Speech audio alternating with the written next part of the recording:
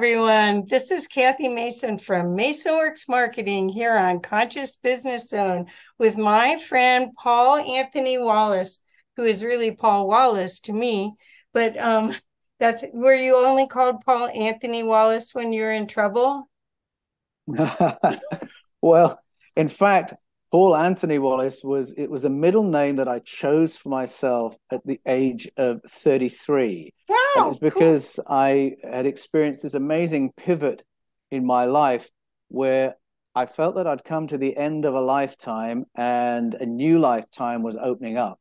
And it was one where I was going to be much more deliberate about the way I live my life. And I Wow. felt I had to mark this moment in some way. And I thought, hey, here's a nice way I can do it.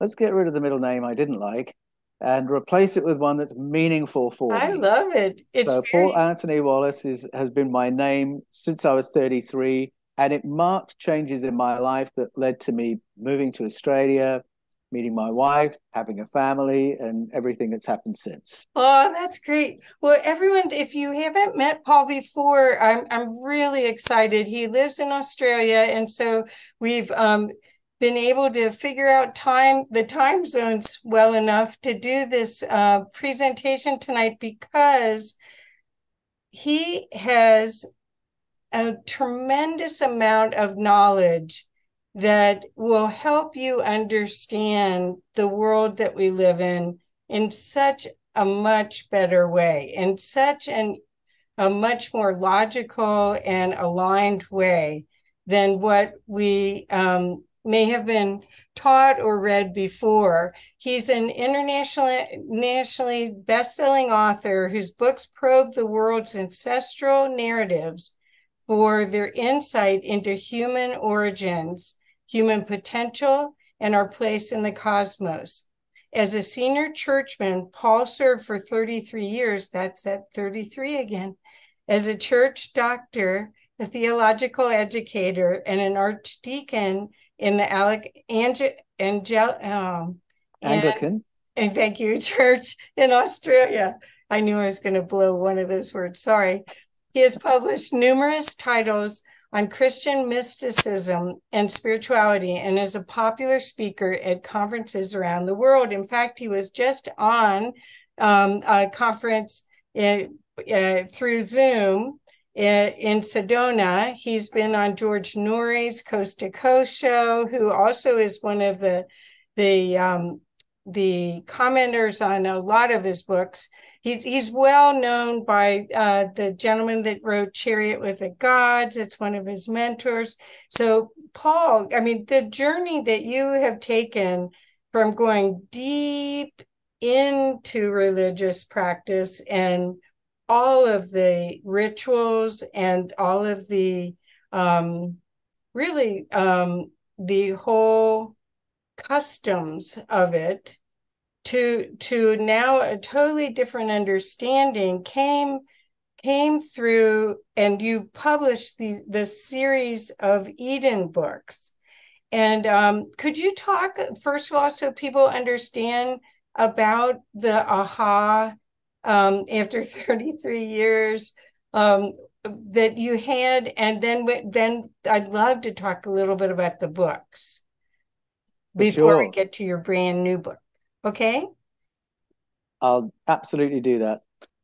People know me as being a writer in the field of paleocontact. And paleocontact is the theory that we live in a populated cosmos and that in the deep past, our ancestors had contact with other civilizations, with extraterrestrial civilizations. And people look at that and say, well, how do you get there from your background in church ministry? And really, it was my role as a theological educator that sowed the seeds of what was to come, because I would train pastors in something called hermeneutics. And hermeneutics are the principles of interpretation. And so, in particular, I was teaching pastors the skills of interpreting the scriptures. How do you get from these texts what the writers intended? How do you work out what they intended? How do you do that rather than read something in? So this was what I talked about, and we talked about source analysis, where you ask, is this the original form of the text? And if not, where did it come from? And how does it differ from the original? And why does it differ? And then we'd do form analysis. What kind of literature is this? How are we supposed to handle it? And then always the fundamental question, what do the words mean? So I learned these things at theological college, training to be a priest, and then I taught them later in my ministry to pastors. And the aha moment came when the universe gifted me with some time when I wasn't running a church or running a parish. Okay. And I could just follow my own curiosity, study up on things that had caught my attention through the years. And so I took those skills and applied them to anomalies in the Bible stories that had always bothered me. I'd always had questions about them. And when I taught from those bits of scripture, I always knew I was scratching around on the surface and there was something else going on. And some of the anomalies are obvious ones, the kind of things a child would point out reading the Bible. A child would say, why does God say, let us make? Why is it in the plural? Let us make the humans to look like one of us. Well, one of who? A child will ask when you get to Genesis 3, who's the serpent? How come he could talk? How come he has legs at the beginning? Why would God create a being who's going to spoil things? Why would he expect the humans not to eat of the fruit of a tree that he's planted? Why would it be capital punishment if they did? Isn't this all out of proportion? He set them up for failure if he doesn't want them to have a knowledge of good and evil and then punishes them for when they make a mistake. And then you get to the flood. How can a God of love genocide an entire race?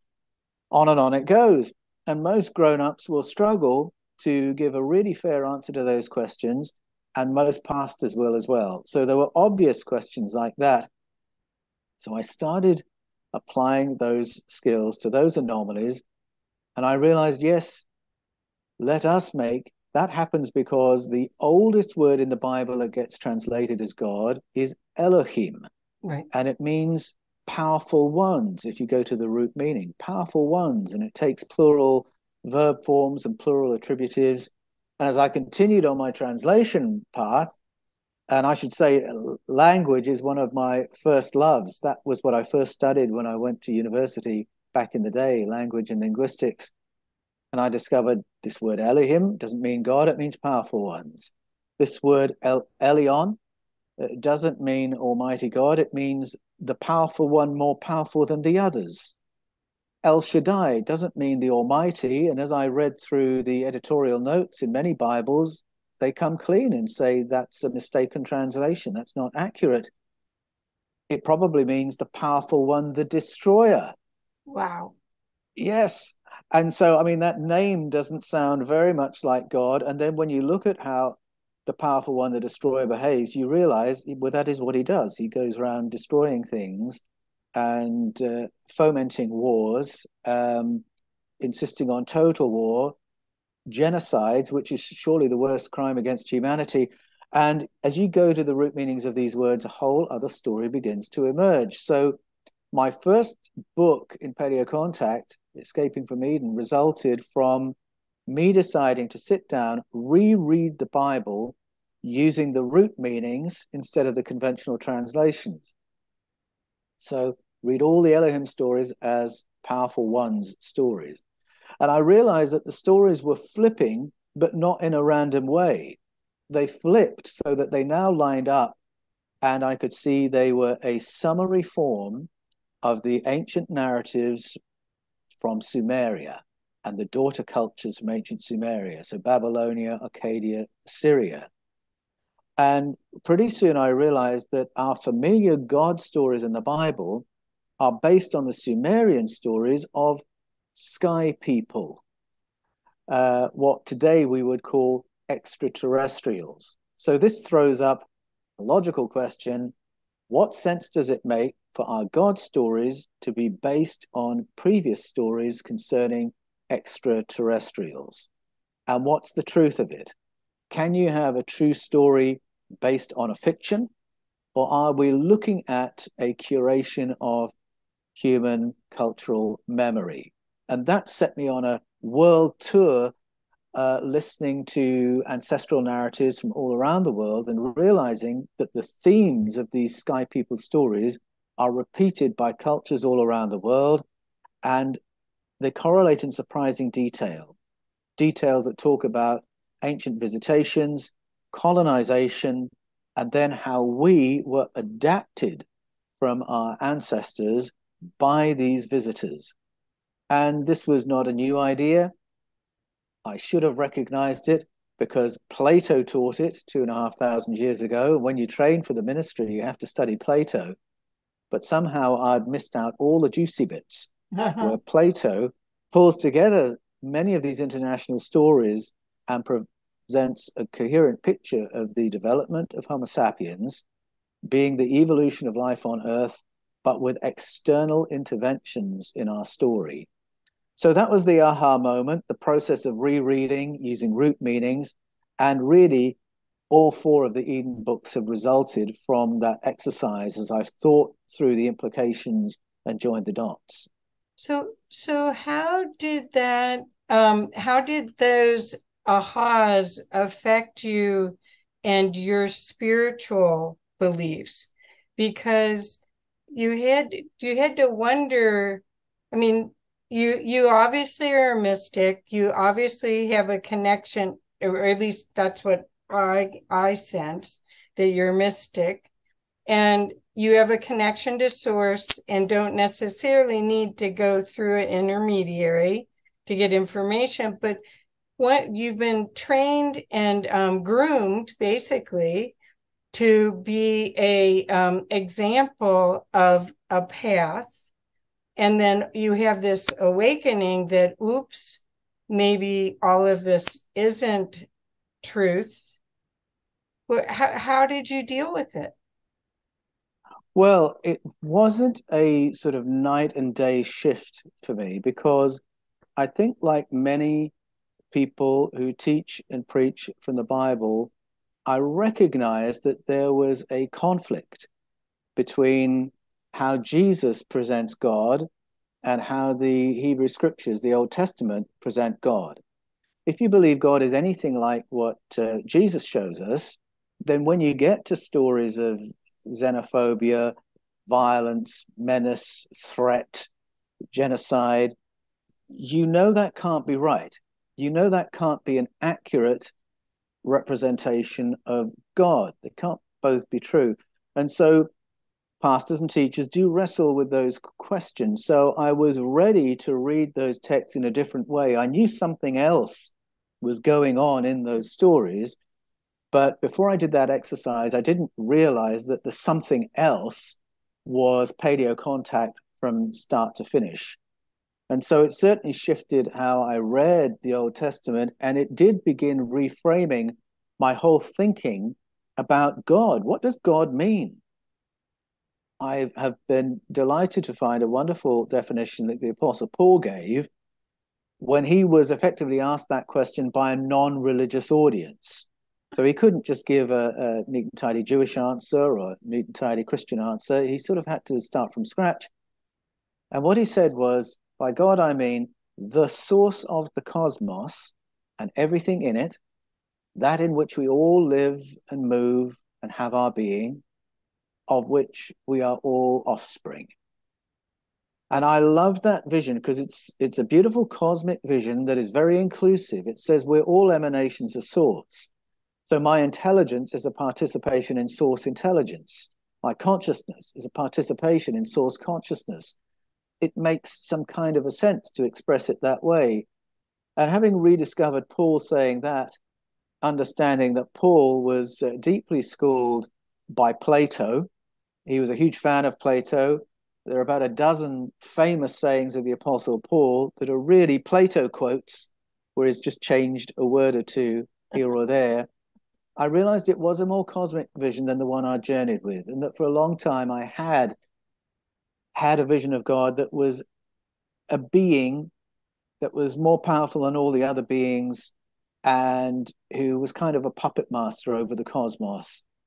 And as I started thinking things through and reframing, I realized this was a vision of God that was not really built on anything other than the habitual thought that we Right. build up in communities of faith. And that if we're willing to ask more fundamental questions, we'll come to something much more like the Apostle Paul said. And Plato, to go to him, as I researched for Escaping from Eden, I realized many of the early church fathers had derived a great deal of their thought from Plato. Plato really had encapsulated what was the worldview, the status quo of international thought at that point, so that when people started listening to Jesus, it was against the background of Platonic thought. So it was important for me to go back to that place and see where they were at as Jesus began his ministry, so I could hear what they were hearing. And when Plato talks about God, he's very, very interesting, because he's not teaching a religion here. He's not, trying to sell anything. These are his thoughts as a philosopher, as a scientist. And he argued this, that if you go far enough back, you will get to causes that precede the material cosmos. And if I can just add him to Einstein for a moment, because I find it helpful expressing it this way, Einstein proved with his general theory of relativity that time, space, energy, matter all began at the same moment. And so if you go back far enough, we always want to know what came before. What was the planet like before it was like this? What was the solar system like before it was like this? What was the galaxy like? What was the cosmos like before it was like this? Einstein says if you go far enough back, you'll reach a point where before doesn't mean before anymore. And Plato said, if you looked around at that point, you would see a unified field of consciousness. Oh, wow. That was what preceded the material cosmos. And that the material cosmos came into being in order for that consciousness to express itself and experience itself. And the whole of our story as human beings, life on earth, the story of the cosmos, is the story of that consciousness unfolding itself. And I could see that Paul was tapping that idea when he talked about God. So this has changed how I think about God. I think about God less anthropomorphically, and I certainly don't blame God for all the violence of the Elohim and the powerful one, the destroyer, that we read about in the Old Testament. And I think it's very important we separate those two concepts, because if we think we live in a universe where we have to tiptoe around an almighty deity, that if we accidentally offend, there'll be eternal negative consequences. Right. That is psychologically so damaging to our intelligence and our emotional health. It is well beyond the time when we shake that off. And I really, in my books, hope to expose that that is a distortion of what God means, and that that is really a memory of violent colonization in the deep past. And it will help us to name it as such and begin to get a more accurate picture of the cosmos in which we live. Yes, I agree. I grew up in a Jewish household, and the whole concept of God was so full of conditional love. I mean, it almost is. It's strange how there was this repeat after me technique, which I'm sure is in all religions, that especially in Catholicism, it's in Latin, and the audience may not even know Latin. They see pretty pictures on the wall, and the art told the story. But in Judaism, it's in Hebrew, and you're just repeating after me. You aren't even quite sure as a child what you're saying. And I even remember when I went to my father's funeral, and they were doing it, I just was like, I was 21 years old, and I'm sitting there going, what are we all doing? Because we didn't question it. That was the Yes. obedience, because you wanted to be good. The conditional love was Yes, drilled in. It really was. absolutely. And I think it's an exciting thing, and And it's a thing that can make you very angry when you drill into the history of that shift where religion becomes about conditional love and obedience or consequences. And in my latest book, The Eden Conspiracy, I show the moment in the history of Judaism where it shifted from being a canon of story about paleo-contact to being a religion of worship and obedience. And it happened as one of the kings in particular, King Josiah, decided to pare the faith of his nation down to the worship and obedience of one deity called Yahweh, and then the obliteration of all other memory, getting rid of the memory of other advanced beings who had been honored for their positive impact on humanity in the deep past. And it was that shift that happened in the 7th and 6th century BCE that produced a religion that now was about worship and obedience. And Christianity framed itself around that as well. Right. But it's really a distortion of what the Hebrew scriptures have really carried, the stories they really carry. And it's certainly a distortion of what Jesus was on about when he turned up and started announcing that the powers and principles and people of the cosmos are available to us. Right. And for us to discover what the implications of that might be. Right, right. And that's what's intrigued me all along. I found myself cheering as I'm reading. I haven't gotten to read all your book yet, but your other books, cheering as we unpeel the onion of reality, because what happens is that this is the time. This is your work is so important at this time for people to really look at their role in their whole reality. You're not a victim, you're the creator. And what happens is if you don't know your origin and don't have a good feel for us, the gift that you are and the gifts that you have access to, then you can't play the role that was intended for you here. Jesus's work was built on awakening people to that, but the structures that were already established from the Old Testament time, from Babylonian times, didn't allow for that philosophy at that time. It was a threat to power. Yes, that's right. I mean, Jesus did and said incredibly empowering things. I mean, when you think about the ministry that people recalled as they wrote it into the Gospels, the canonical Gospels and the Gnostic Gospels, it was mind-stretching, worldview-stretching. Yeah. You would look at that and think, wow, what might be possible for me? And then Jesus turns around and says, well, these and even greater things will you do. So there couldn't be a greater invitation to explore what's possible for humanity than that. But because Christianity became framed around this violent image of God, which they had inherited from the Hebrew scriptures, that's a contrary worldview that says we exist only to serve the deity. Right. Our relevance is only to please and obey the deity. We're here as slaves. And there's so much in the teaching of Jesus and many of the spiritual greats through history that say, no, that's not our story. We're not slaves. We're more than that. We're capable of so much more. And as I traveled around the world listening to ancestral narratives from indigenous cultures, their expectations of humanity were much, much higher.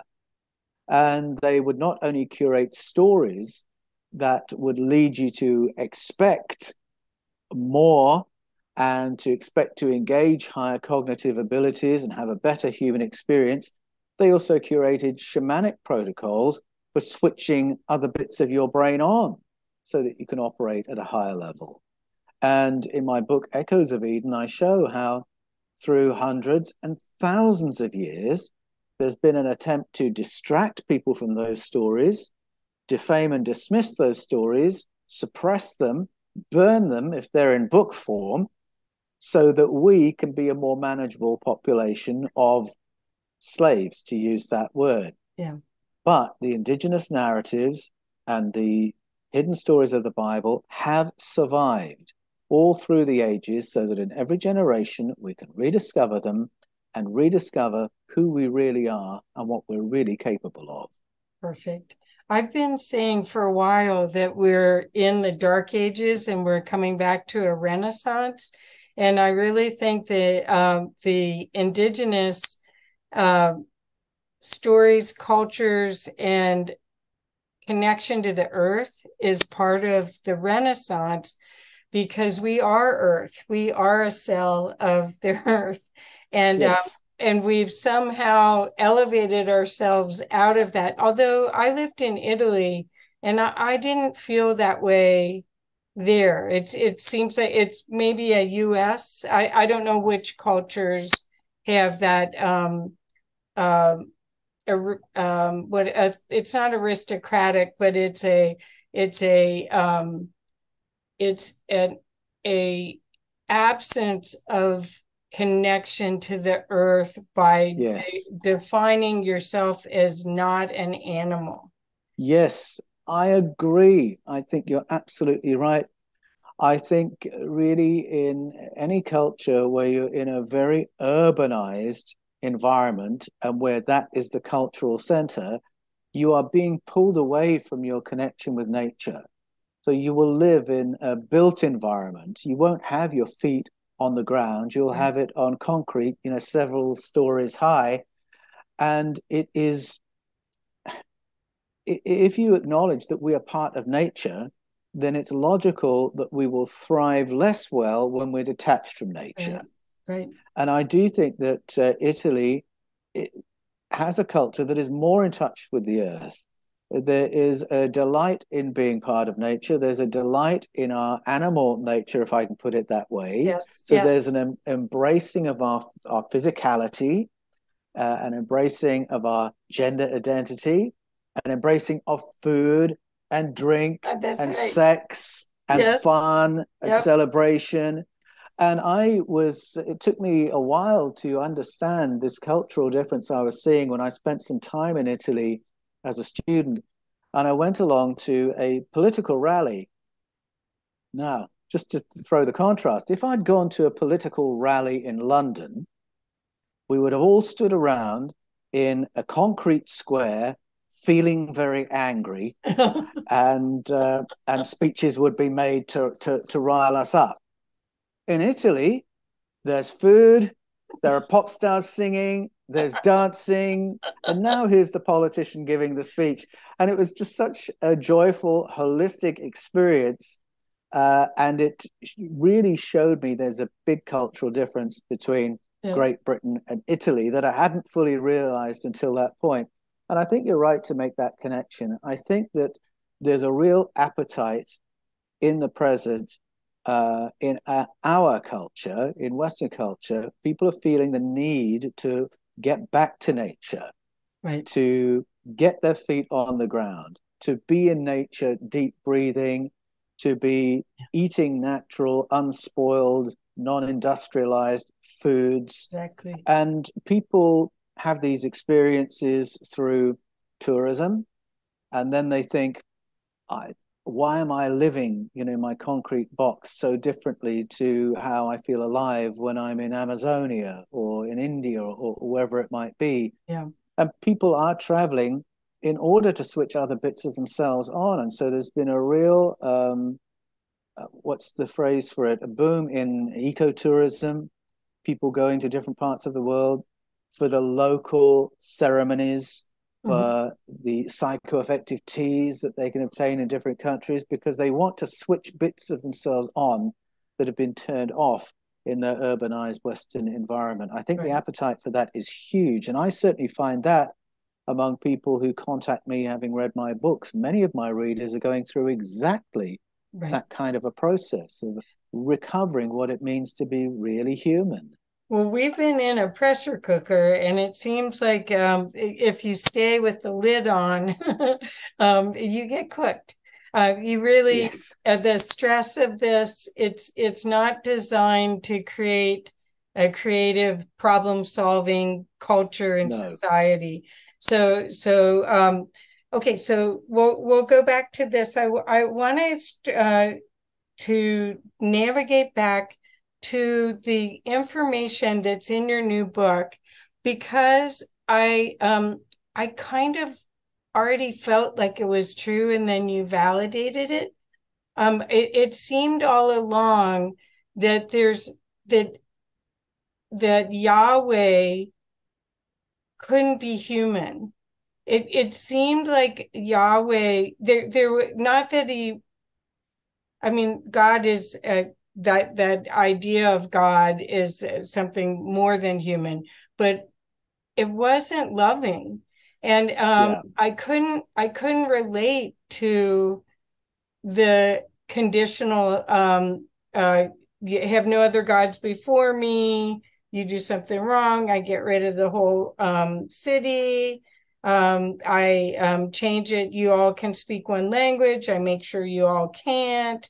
I mean, none of this made any sense for a loving God. And then I looked at colonization that happened during the Crusades. One of my majors is art history. So I look at all of these things through art, and you look at the people that came off of the island of England, the sun never set on the English Empire.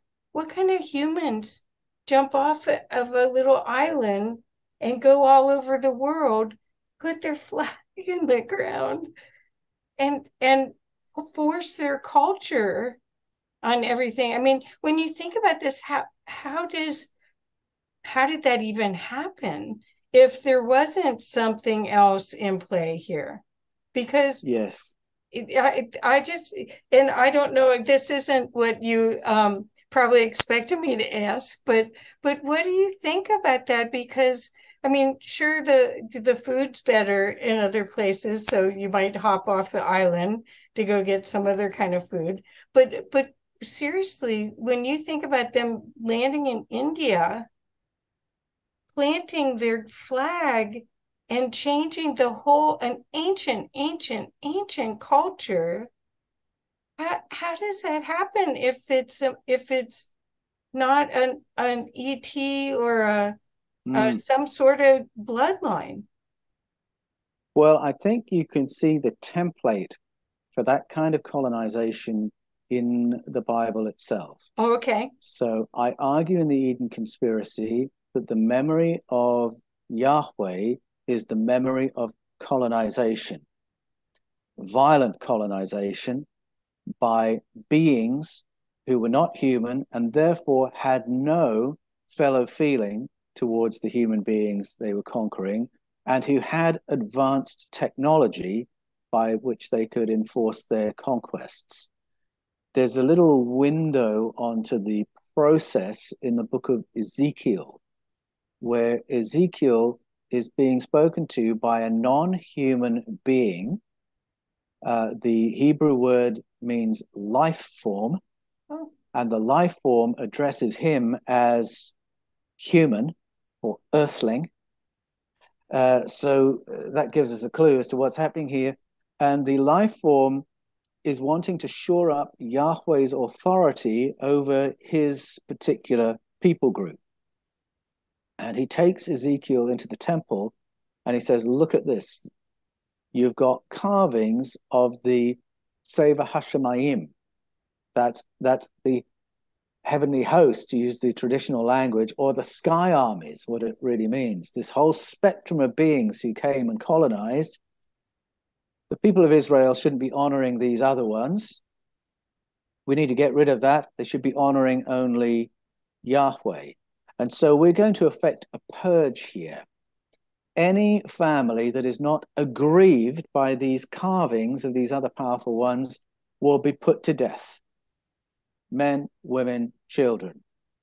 Now, that sounds ridiculous, but there are cultures today where if you don't demonstrate heartfelt sorrow and grief when your leader is ill or dies, you're in big trouble. And that's the kind of situation we've got here, where the people had to prove their loyalty to Yahweh and their horror at the memory of these other powerful ones. And the ones who wouldn't do that would be disintegrated using two devices, the Keli Mashatau and the Keli Mapasau. Okay. And 6 individuals were able to ethnically cleanse an entire district using those devices. That's in the book of Ezekiel. So here you've got a little window into what colonization meant under the rule of Yahweh. So now I come back to this King Josiah. Josiah becomes king at a time when Judaism included the commemoration of all kinds of beings with whom their ancestors had interacted in the past. And the book of Jeremiah and the book of 2 Kings says that the people of Israel remembered Yahweh with displeasure. And now I've just said what I've said. You can imagine why. Yeah. It says they derided him, they spoke slightingly of him, and they rejected his laws. But they remembered others like Asherah with affection, so that on every high hill and under every green tree and in every place they lived, there would be an installation commemorating Asherah, a female advanced being who had come and nurtured their ancestors, taught them farming, taught them how to build cities and become a civilization. So here's Josiah. Who is going to be our God moving forward? He wants to move to monotheism. He wants to obliterate the memory of paleo-contact. He wants a theocracy, one God, one king, one high priest, and he picks Yahweh, the violent colonizer.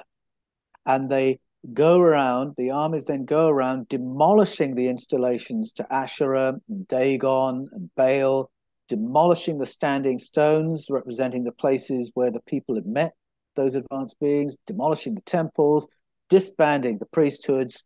So now there's only Yahweh. There's only the high priest of Yahweh. There's only the king of Yahweh. And and of course, all the tithes now go to Jerusalem. So it's a centralization of power and wealth.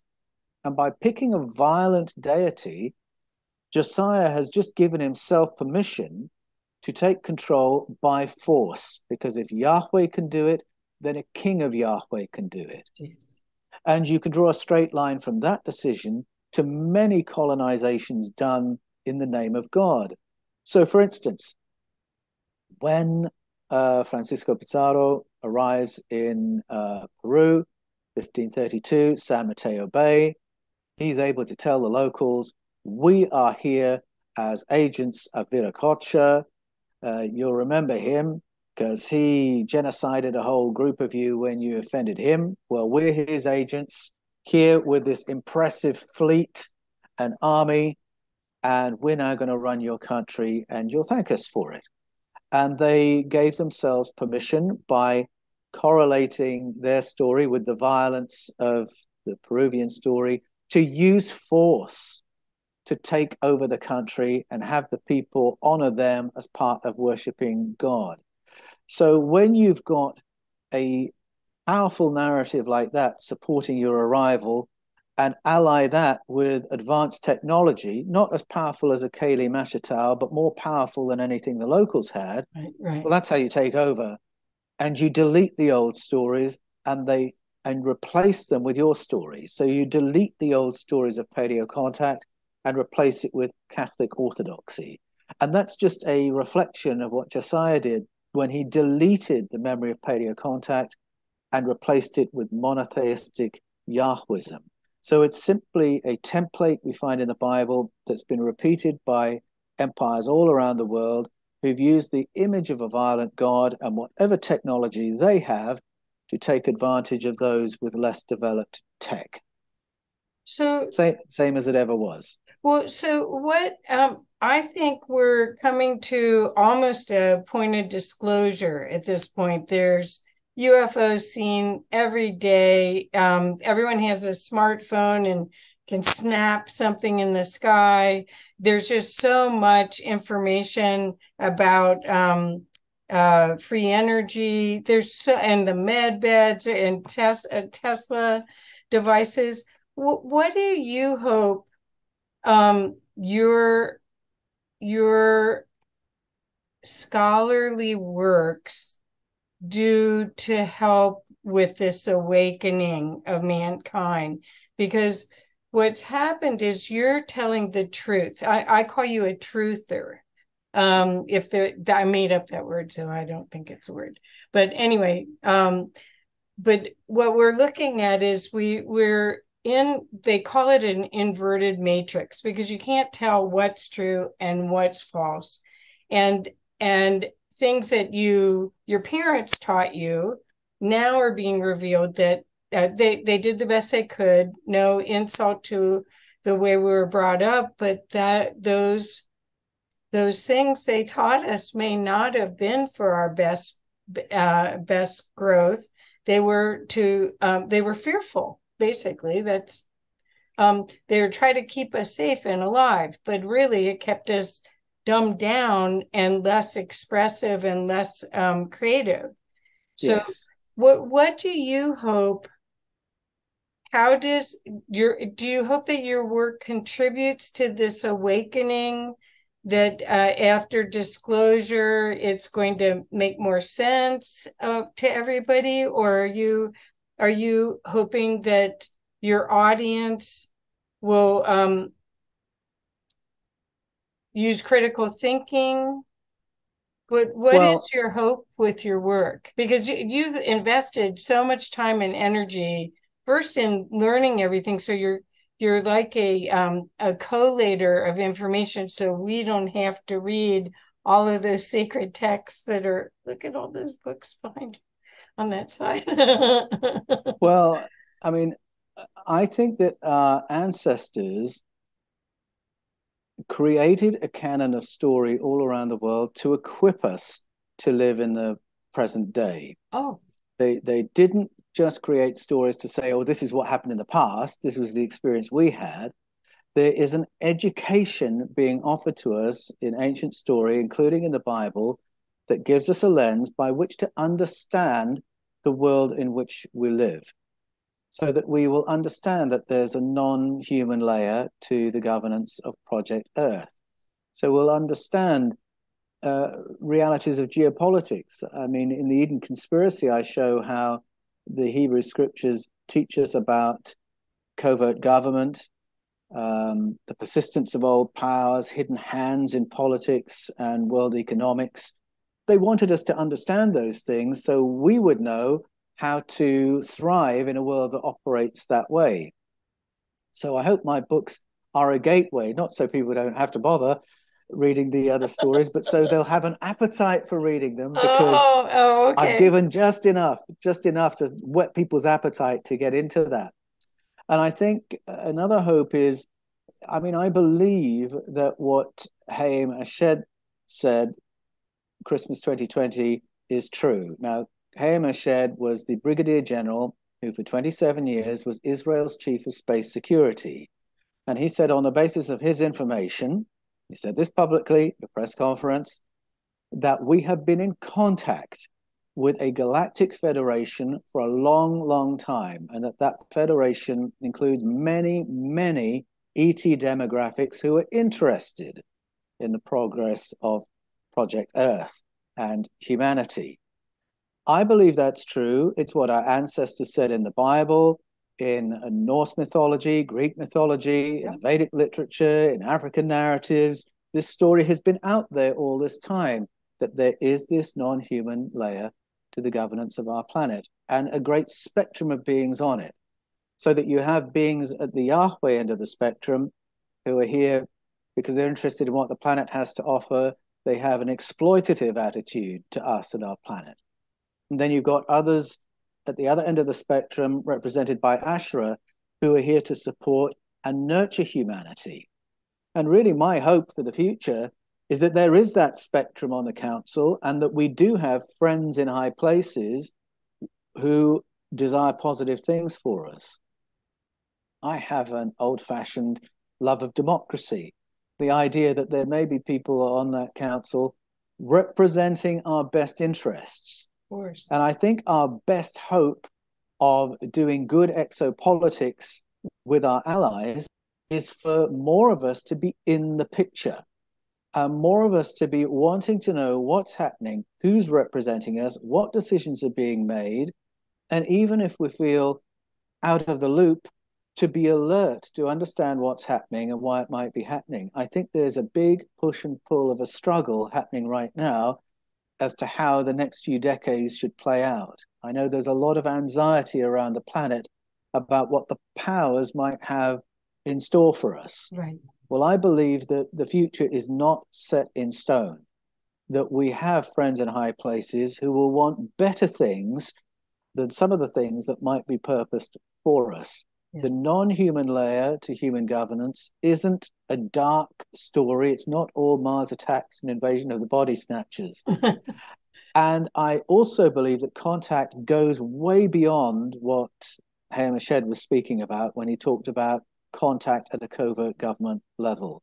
Listen to tribal elders all around the world, and they will say that they are in contact and that traditional healers are in contact, and that you and I, if we learn to tune in, can be in contact as well. I am. As you and I work out, how do I navigate this world where I seem so disempowered and there seem to be so many closed doors?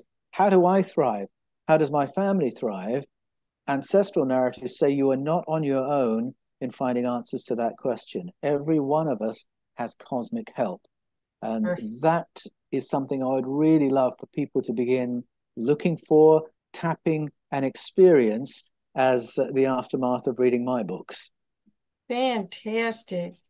I'm a participant in a group, nonprofit group that used to meet before COVID, met once a month, called Boulder Exo, and it's exopolitics.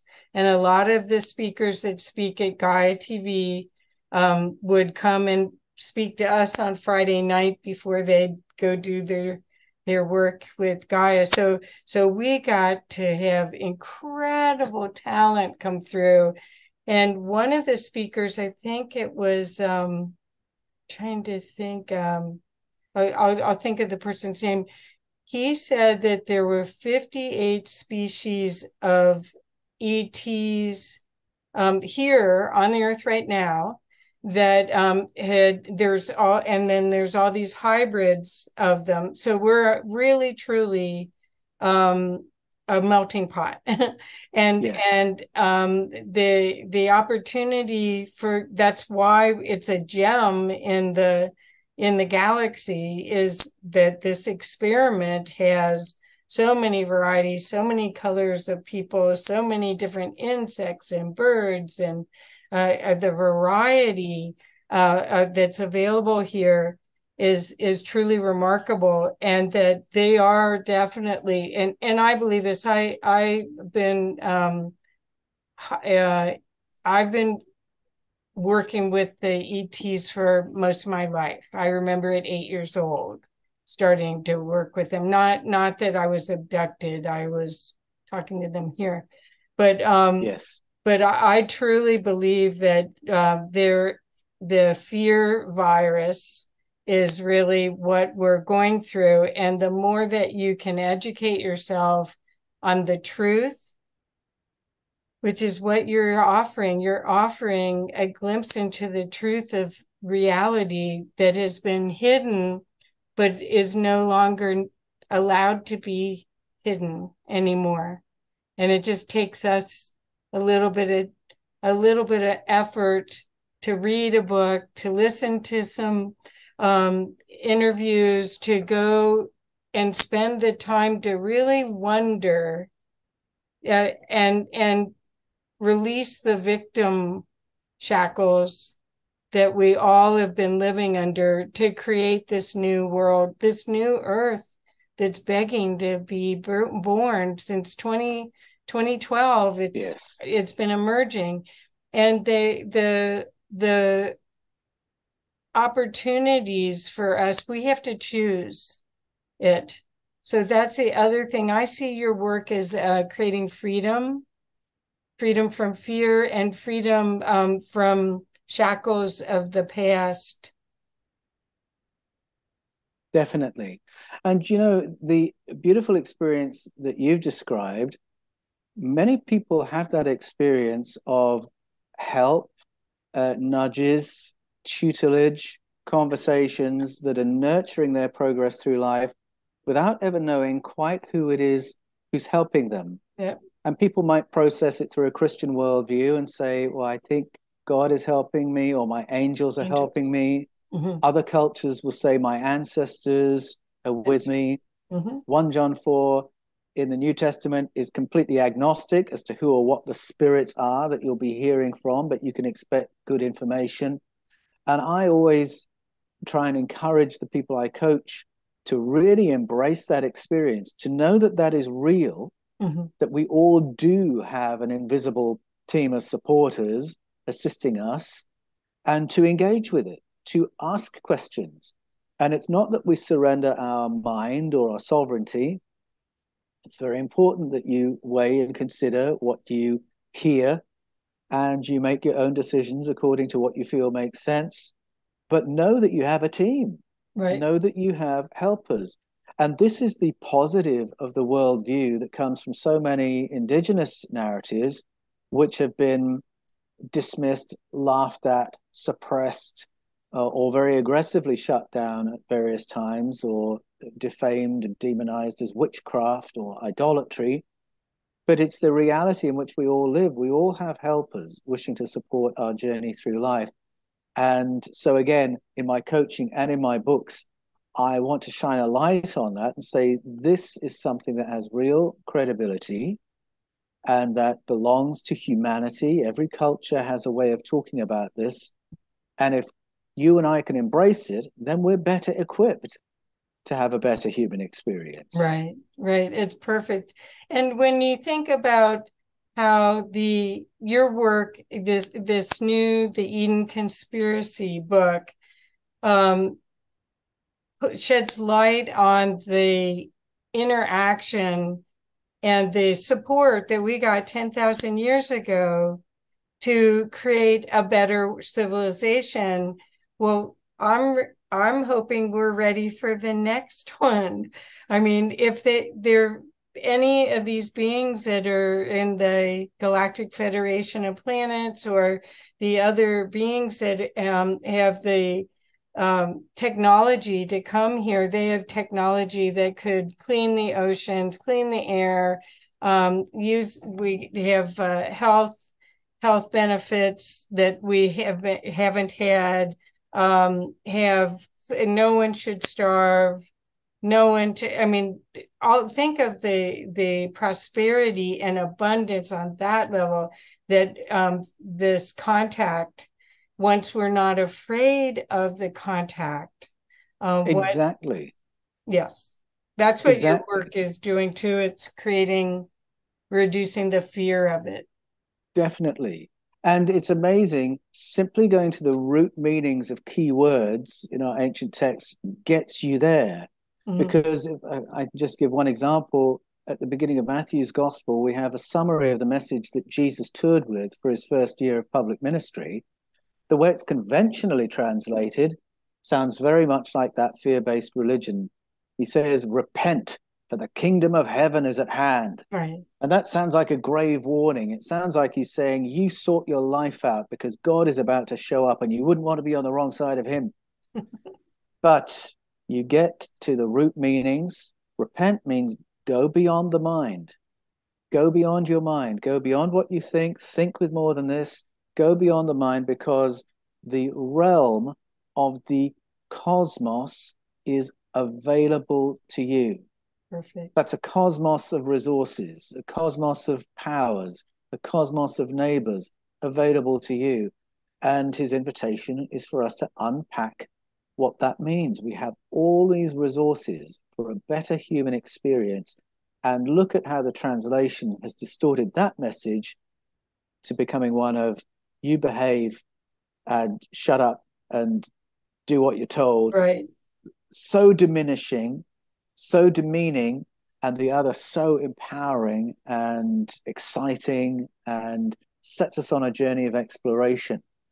And if I say, "Oh, I work in Bible translation," you might not expect that that's the outcome of it, but that is the outcome of it. Isn't that fabulous? I know that's the irony of all of this. That's I'm sorry I'm giggling, but it's interesting how the deeper you go, the more the truth is revealed, and the truth is a surprise almost in this case, right? Yes, yes, that's right. Oh, And I mean, just through the process of writing the books, I've sort of circled around and spiraled in and gone deeper each time and found more and more encouragement and more empowering information on a bigger and bigger canvas, so that it's not just stories about our past, not just stories about geopolitics, not just stories about human potential, but actually in the Eden conspiracy, it produces a vision that has to do with human society and how our society can progress and operate in a more positive and human kind of a way. perfect. So the more you pour into these things, the bigger and bigger the implications appear. I love it. I can't wait to read the whole series, and I'm going to be your number one fan as soon as I get to. But I want to Oh, show your thank you. website real quick, so the audience can see that your address, your URL is paulanthonywallis.com, and That's right. the books. So I want to make sure people can see that it was which one was the first one? The So scars? Oh, escaping from escaping from Eden is Eden. the first, then the Okay, scars of Eden, okay. then echoes of Eden, Is it and is it then the okay? scars of Eden is Okay, next, okay. and then echoes of Eden, and then you'll have to go back to the home menu on Paul Anthony Wallis and go to the first tile for the Eden Conspiracy, which has just There come out. 21st of April, it was we released, charting in Amazon, I'm delighted to say, all around the world. And if people want to read that and get into conversation with me, you can reach me through my website, paulanthonywallis.com. I'm also in the comments every day in fifthkind.tv. That's Yes. our subscription website, fifthkind.tv. But you can find us on YouTube as well, the Fifth Oh, Kind you TV and the Paul Wallis channel. yeah, and I want to encourage people to watch as many YouTubes as you can. Paul is brilliant. And the way that he articulates everything, it's in digestible bites. It's not like a academic presentation that you can't understand and you wish you took notes. You know, you do a brilliant job of communicating the information, and it's entertaining as well as hopeful. This isn't we're not talking about a shaming, blaming, fist fist shaking presentation of the past and how could they. We're just trying to understand our origins so that we can do a better job of being who we are and create a better society, a better world for the future generations. That's what if the indigenous, a lot of the American Indians, every decision they made was how will it affect 7 generations? Well, what you've done is you've done a big gift to the next 7 generations with your work, Paul. Really. Well, thank you. I mean, that's certainly my hope. I love the fact that I'm being read, as any reader would. But what you say, yes, that is in my mind, because every generation needs to rediscover these things. And sometimes they do it by digging up old books. So if in a couple of generations' time people find dusty copies of the Eden Conspiracy, I will be looking down and feeling absolutely delighted if it's still inspiring and setting people free long after I've gone. Well, I have a sense that once disclosure happens, that it's going to be a lot faster than we think, because as I said before, the sky is, especially in Mexico and South America, the sky is just filled Yeah. with ships. And I believe that they may have been cloaked before, but because we're in this photonic belt in the Milky Way now, we're raising our frequencies, and they're not as cloaked as they were. Yes. They may have been here all Uh, along. I think also there might be a political aspect to it as well, that the policy of non-disclosure, which wasn't decided by our governments, it was decided here. I Yes, think that is not as watertight as it's been in the past, and that thank there are goodness. more demographics saying, no, we don't hold to this non-disclosure thing anymore, because there's far more leakage now than there's been in decades previous. And Yes, that's part of what makes me feel hopeful that things are not set in stone, that there is that much more contact experience happening. And, some cultures are more willing to acknowledge it. But even the USA has now acknowledged the phenomenon of at least UFO contact, and then with the implications flowing from that. So yes. things are shifting. Yes, yes. I'm very hopeful because I think when we get free energy, that'll change the It whole changes everything. everything. So that's the first step, and I feel like we've been very close for a long time. I don't know if you know about the Keshe Foundation, but in 2018, I think it was, the head of the Keshe Foundation gave it was only $800 to build this unit that was could run the electricity in your house. And he had a event in Switzerland, I think, and he invited heads from all over the world, and mostly it was just the African countries that came. And the you had to sign a peace proclamation and a document to commit to peace in order to get the device. And only a handful of people knew about it. And I was lucky enough, I knew about it, but it wasn't allowed to come into the US, but plans did. The plans Mm, did. But anyway, so there are people that are working behind the scenes that are trying to get the free energy out, the med beds out, yes. and reconnect us to the source of vitality, so that we can live in a totally different space of food, nourished on all Yeah. levels. And I mean, the implications for how Earth is run would be enormous from the availability of free energy. People can often feel very disempowered and hopeless when we think about the 1% calling the shots, the 1% who own everything, the 1% who decide whether we have wars or whether we have Right, peace. How on earth do we shift that? Well, free energy goes a long way to doing that, right, because that alters the power dynamics at a human level across the planet. It disempowers some very significant families and corporations and frees us up to make decisions that are not hijacked by those powers. Suddenly, that's the right. history of warfare would change the moment we have free energy. And I think it's why Ed Mitchell, who campaigned so fearlessly for disclosure and declassification of UFO files, for him, it wasn't just about let's have a conversation about ETs where it's not all jokes. He focused on free energy and the implications of it. I mean, in Britain, it would mean you don't have old age pensioners freezing to death every year. I know, just doesn't make sense. That's what I'm Uh, in, saying. in Australia, we have people who can't afford to keep their homes because they can't afford the electricity and gas, despite the fact that Australia has a surplus of both those things. Free energy changes all that.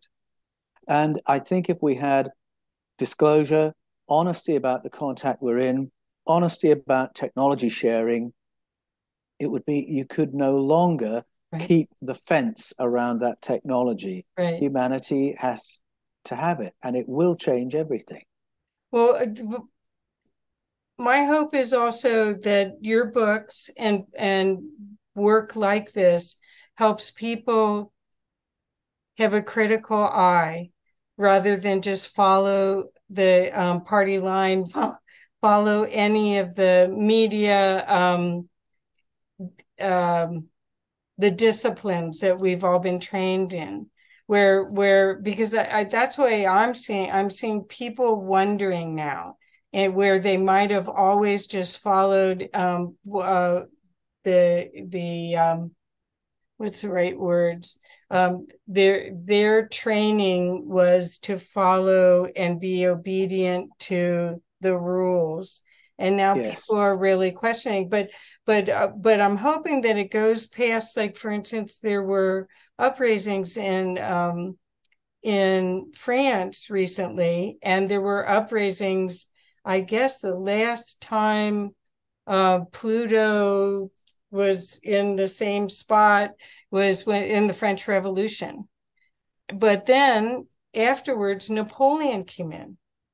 So, so this is why your work is really important. We need to wake people up. We're in an era where we can connect with people all around the world. We can share knowledge, we can share inspiration, we can share technologies that'll help us create something different that isn't going back to monarchies or dictatorships or yes, the void wants to be filled, but it doesn't want to be filled with the same no, history.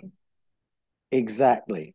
That's exactly right. And I think that is a big part of the message that's hidden in the Bible by mistranslation. But uh, we have been prepped for this moment. We're not coming to it without wisdom to draw upon. Perfect, perfect. Well, Paul, thank you so much for your time, and it's such a pleasure. I have tons more questions, and hopefully we can do this again because For sure. again, I because of my interest with the ETs, I'd love to know more about the ETs, but I wanted to make sure that people knew to get your new book or to get the whole series. But then the new book will really open your eyes to the truth of our history and give you a whole different perspective, a different way of looking at everything, and creating a kind, loving world. And that's what we all want. We don't want war anymore, right? Amen. Amen to that. Okay. So once again, we want everyone to go to paulanthonywallis.com and also to the is it go to Fifth, your YouTube channel, fifthkind.tv. fifthkind.tv. And on YouTube, you can find the Fifth Kind TV and the Paul Wallis channel. Perfect, perfect. And you'll be glad you did. Well, thank you very much. My cat can't figure out if it's in or out. Well. uh, in true cat style. Thank you, Kathy. It's been an absolute pleasure. Oh, thank you. Thank you very much. Bye bye.